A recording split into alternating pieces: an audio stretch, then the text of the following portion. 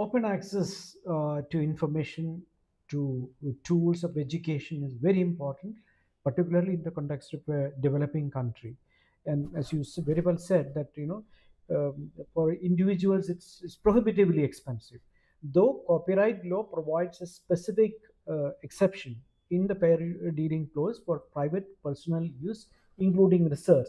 You can access a copyrighted material, but the technological barriers which are there, like the sign in and then the payment barriers that are kept, prevents us enjoying what the law otherwise provides. And that's a very complex issue. The government needs to be really aware that if we have to really progress as a nation in a knowledge economy, then we need to give them access to scholarly materials, and that should be available to researchers. You've greatly pointed out a lot of issues, and I think we